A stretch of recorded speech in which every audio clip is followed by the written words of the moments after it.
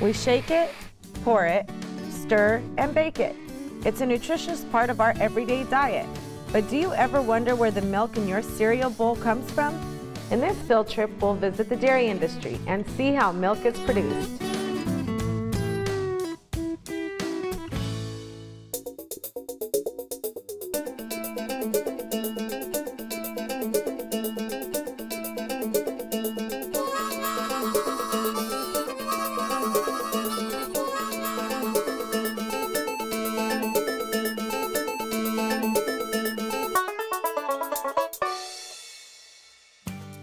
Field Trip is made possible by Cooperative Extension Service at New Mexico State University and by contributions from viewers like you.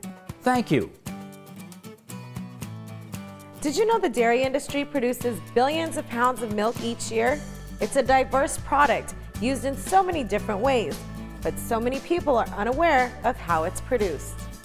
The dairy industry in the United States expands far beyond milk, from the dairy cow to the packaging plant, and from retailers to consumers. It's a system designed to provide a quality product.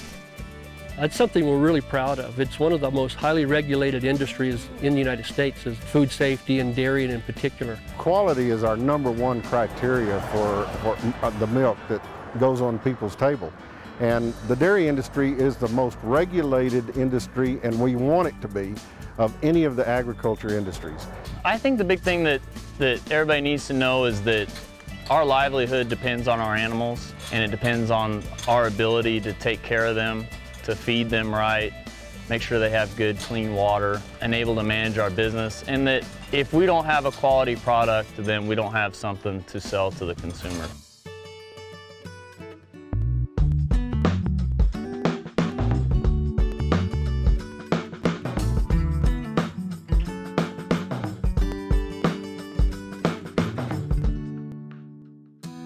Cattle were domesticated about 8,000 years ago, so milk has been an important food source since ancient times. When European settlers came to North America, they brought various cattle breeds with them. Early on, dairy came from small farms that would provide milk for the surrounding communities. Before the invention of milking machines and transport systems, cows were milked by hand. But with today's technology, dairies are capable of producing the vast quantities of milk needed to keep up with consumer demands. One of the reasons that the dairy industry in New Mexico has grown to the extent that it has over time is of course the almost natural symbiosis between farming and dairying. Being the fact that the farmers will grow the feed for the dairymen, for the cows for the dairymen, and the dairymen produce, of course, the fertilizer that is needed for the farmers to put on their land. And so dairymen are naturally going to look for an environment where they can find that symbiosis, where they can work together with farmers and be mutually helping each other out. Generally, we have excellent weather for dairy cows. Environmentally, it's a good place to be. We have vast land areas. We're not crowded. Cows like the dry weather just like we like the dry weather, and so what's good for us is also good for them. We have normally an abundant feed supply. Well, the primary reason, it's because of the weather conditions. It is perfect weather, it's perfect soil, and cows like it, and happy cows make good milk. Despite the tremendous growth of the industry, dairies are often family-run businesses. It's common to find generations of family members working at the same farm. I came here from Arizona in 1976, and it has been a family operation ever since, and my son's directly involved. He's a partner in the business. My son-in-law runs one of our operations. My brother works for us, so we are truly a family operation. I started working at this dairy behind us about when I was 8 years old, so my first job was doing the wash-up, which is sanitizing all the pipes and everything else that the milk travels through. I just kind of enjoyed being out here in the mornings, like when everything's fresh and all the cows are waking up, and you got all the fresh feed out there, and just getting out there and working the cows and moving them around. We're all involved in the dairy life. My wife Michelle and I, she's really involved in the promotion side. She does a lot of charity work and promoting dairy industry. Our kids just hang out on the farm and learn things every day that most normal kids don't get to learn. I grew up, since the age of 1 on the dairy farm, whether it be just out with nature, learning cows, learning crops, farming, driving tractors since, early ages. It's just a family lifestyle that I grew up wanting my kids to have the same thing.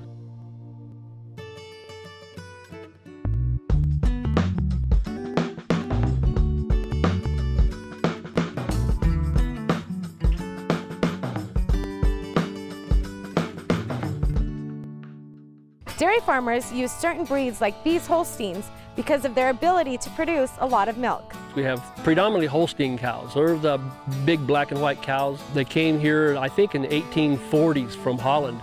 We also have Jerseys, a little smaller frame cow. They came here around the same time. They came from the island of Jersey off the coast of England. They give a little less milk, but a little more fat, a little more protein. Their milk is used predominantly for making of ice cream and cheese and other hard products from dairy.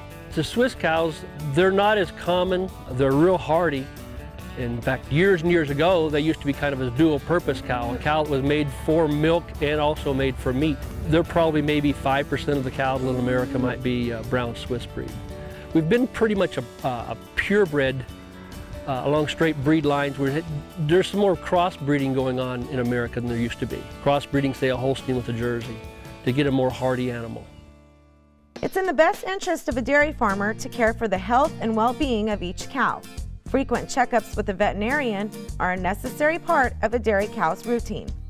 We are practicing animal welfare every single day because if our cows aren't cared for, they're not going to give us the production that we need to sustain our business and our life as dairy producers. So without having good animal practices, we cannot stay in business because of our margins rely on the health of the animal.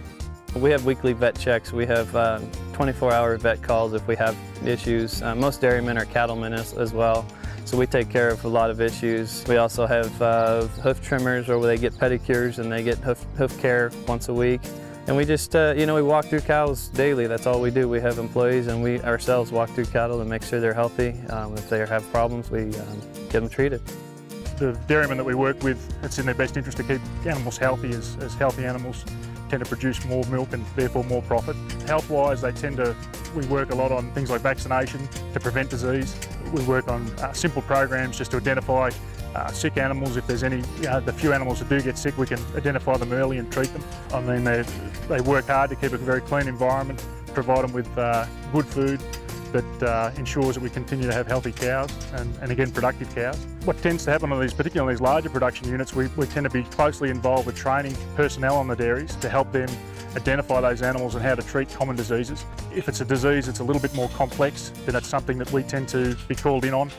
These guys are trained on the judicious use of antibiotics, and so we're very careful about that. Again, very rarely needed, but when they are needed, the guys are well trained. Technology is an important tool for dairy farmers. Not only does it increase productivity, but it also guarantees a safe and consistent product. Using technology, we're able to assure top quality milk leaves our farm. RFID stands for radio frequency identification, and what it means for us is a more accurate way to identify the cows. It's more accurate and it's a more permanent form of identification. They hope to use it in the future to tie to a USDA database to help tracking of the animals.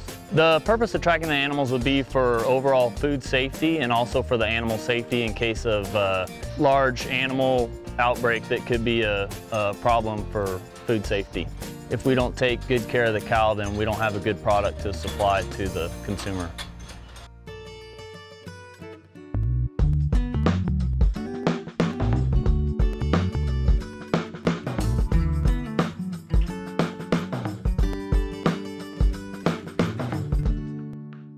A dairy cow can eat the equivalent of 206 baked potatoes a day. A diet of rich and nutrient feed is required in order to produce great milk. What they eat may surprise you. The average dairy cow is going to see a nutritionist at least twice a month. Nutritionist is going to come by the dairy and provide the rations for that particular group of cows. The basis of the ration is that fibrous product, be it hay, be it grass, be it silage, but a fibrous product. Neat thing about a cow is when we're feeding a cow, we're really not feeding the cow, we're feeding the bugs in her rumen. A cow's digestive system consists of a 4-chambered stomach. The first chamber acts as a storage and fermentation vat in which microbes digest and break down feed.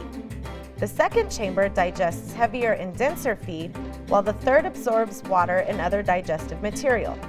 The fourth chamber, or the cow's true stomach, contains hydrochloric acid and digestive enzymes to further break down feed.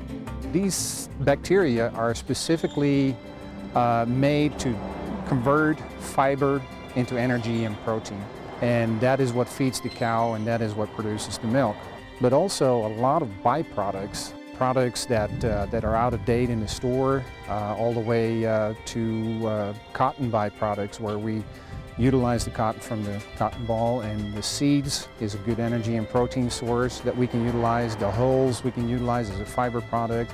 When a cow calves, she in nature is going to feed that calf, and the calf is small, but when it grows it's going to need more milk. So a cow has what we call a lactation curve, which means that she's going to start off with a minimal amount of milk and then increase her milk production to resemble what she would be feeding that calf in nature while it was growing.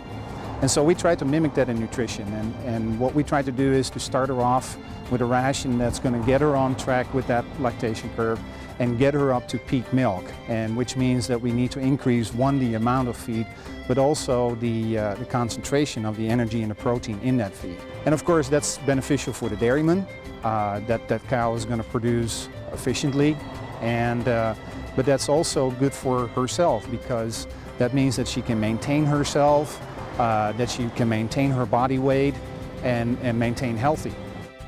Dairy farmers are dependent on the land. They are very conscious of the environment and strive to make good use of their resources. What we try to do on a dairy is, for one, is utilize that water to go to drinking water, which ultimately becomes milk. And secondly, the water that is being utilized to clean the facilities. We use our water 3 to 5 times basically. We use it first to cool the milk, then we use it to in the cleaning of the process of the cows during milking, and then we collect all that water back, and then we use it to irrigate the crops. All dairy farms are required to capture all the runoff water from all the holding pens and collection areas, and then we collect that water and divert it into holding tanks, and then that water runs through natural nutrients and it collects nutrients on the way, and then we put it on the fields, and it is far better than just plain water.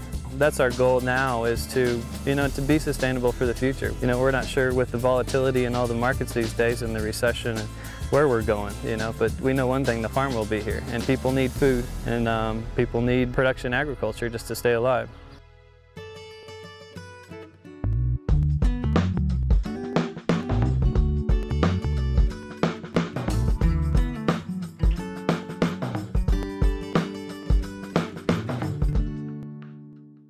A single dairy cow can produce 20,000 pounds of milk a year. Now imagine a dairy that has hundreds or even thousands of cows.